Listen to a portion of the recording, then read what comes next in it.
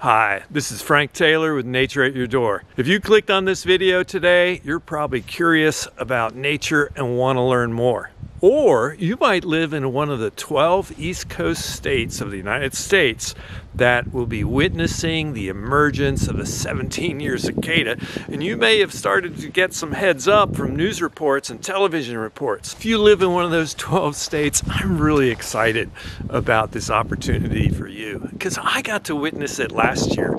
Brood 9 emerged here just outside my door in rural Southwest Virginia, and it was just an incredible phenomenon. In this video, I'll share my enthusiasm that you can see as I discovered them last year, and I'll give you background of what you will see, how to find them, what's going on underground right now in advance of this coordinated emergence of millions, no, billions, no, actually trillions of cicadas. So here I am a year ago on Saturday, April 26th, and we're about to witness one of the greatest, one of the most fantastic, one of the most bizarre biological life events in the whole world. We are on the cusp of the 17-year periodical cicada emergence in mass. There's going to be millions and millions of cicadas coming out all at one time. As you can see, I was pretty excited. So there are 12 different broods of cicadas. Each brood comes out in a different year, but each brood was underground for 17 years. As I said, brood 10, the 2021 brood, is the largest of all the cicada broods. Brood 10 will emerge in over 200 counties in 12 states across the Northeast. This phenomena occurs nowhere else on the planet, only here. In fact, it was undiscovered by the world until settlers arrived in New England. And they described the emergence of these cicadas, and they called them locusts because it reminded them of locusts of the Bible. But these organisms are not really related to locusts at all. The scientific name is Magicicada septendicum, and magic cicada is a really good word for them. The emergence after 17 years of so many cicadas is tied to an evolutionary biological concept called predator satiation defense. And this is a phenomena where an organism, when they're ready to breed, will come out in such large numbers, it's impossible for predators to eat them all.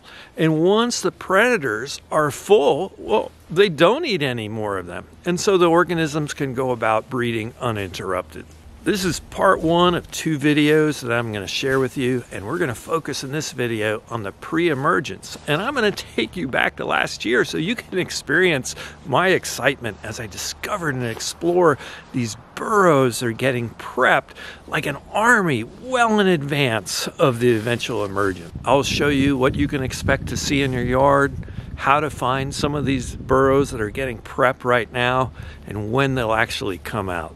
And the next video will feature what happens after they come out and what they're going to be doing. Right here in your backyard, you never know what you're going to find.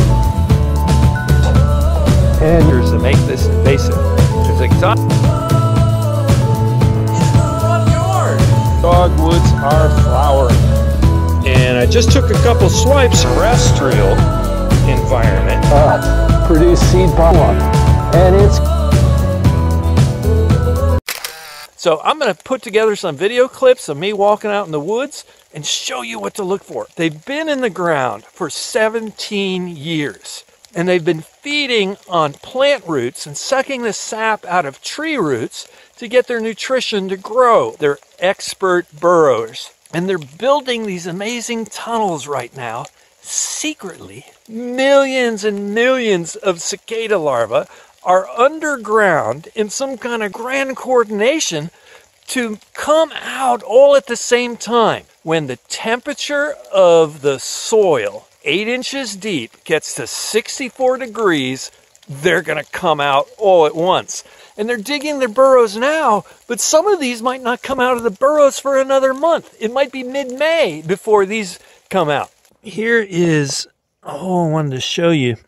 And again, I wanted to show you how round that opening is, how smooth. You see, it's almost like the inside of this hole has been plastered by a little mini plasterer, where you use very fine sediments, very fine sand. If you take a piece of this off, you can see that it's like welded together.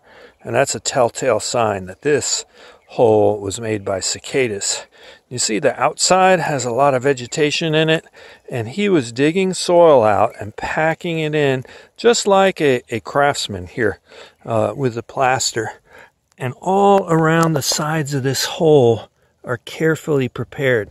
So he is getting ready for that opportunity to leave. And they're all getting ready right now. Some of these holes are capped. And this is what a cap looks like. So here's his hole, some debris falling in there.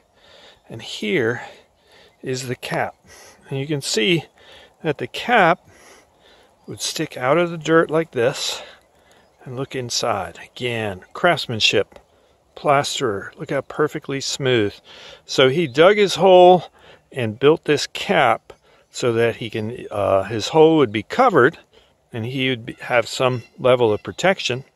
And then when it was time for all of the cicadas to emerge from their burrows, it would be easily just to break that cap off. So one of the things you want to look for on the ground is caps like that. And you can see it's made of dirt, and he's also got some vegetation in there. So it's cleverly disguised, so they're hard to find right now. And I do think that a lot of these, like this one, was partially dug out by a predator on cicada larva, probably a small mammal. So we're down here on ground level again. I've been spending a lot of time here on my belly. And here is another cicada tube. I'm just impressed with how perfectly round that is, how well made it is, how it's evenly lined. This one doesn't have a cap on it, and I'm wondering if I come back in a few days, if it will be there, or if something has already just knocked that cap off. So some small animals helped me find this location. And then I got down on my knees, pretty much on my hands and knees and on my belly, and I found this. Look at that mud cap. That is the mud cap of the periodical 17-year cicada. And I'll show you what's inside. So if you take that mud cap, you can open it, and that's the telltale sign that this hole was made by a cicada. And I'm going to close that back up again. And I'm sure he'll probably come back and repair it later. But I wanted to show you what these mud caps look like. So that's a thing to look for in your yard, or in the woods, or in a neighborhood, or a wooded place near your house. I'm sitting out here in the rain and I'm getting wet, and I think it's time for me to go in. I hope I gave you enough video clips to show you how to find the 17-year cicada holes. I hope you enjoyed watching this episode of Nature at Your Door. And I hope if you live in one of those 12 states where Brood 10 will be coming out, you get an opportunity to see this phenomena occur in your own yard. And you want to find out if your county is one where Brood 10 will emerge. I've got some links in my description where you can click and see if your county is covered in this brood emergence. Also, if you haven't subscribed to my channel, please do, and leave me a like. But I really like to hear from my viewers. Please leave me comments and questions, and I'll get back to you right away. And if you can, it would be awesome if viewers would share their experiences with cicadas emerging around their houses, and you could do that on my Facebook page, Nature at Your Door. Thanks for watching. Next episode will be what happens when these guys actually do come out of the ground. Remember that they will start to come out when the temperature of the soil 8 inches below the surface reaches 64 degrees. Catch you in my next episode.